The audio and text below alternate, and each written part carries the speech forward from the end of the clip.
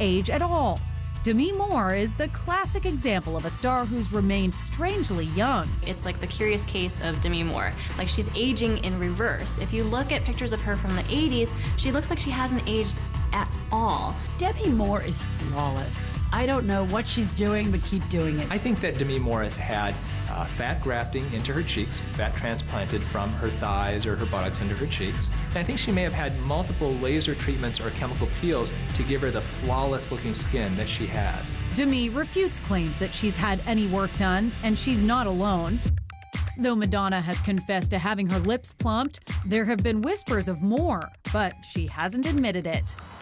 She does not have a face of a 51-year-old woman. Madonna's definitely had some work done recently, especially in the cheekbone area.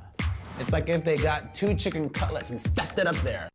She looks like she may have had some type of fillers to the cheekbones and possibly even the lips. Madonna, you know, she has an album up against Miley Cyrus, okay? So Miley Cyrus is 16 years old. She obviously looks a little bit more youthful. These older celebrities feel the need to look younger and their best at all times.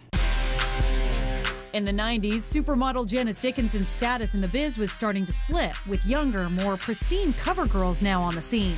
So she turned to the scalpel. Has it hurt me? No.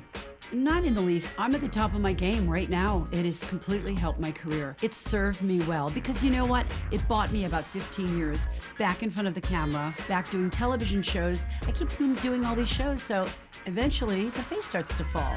Look out, Tyra, you're next. Hollywood's leading ladies aren't the only ones in search of the fountain of youth.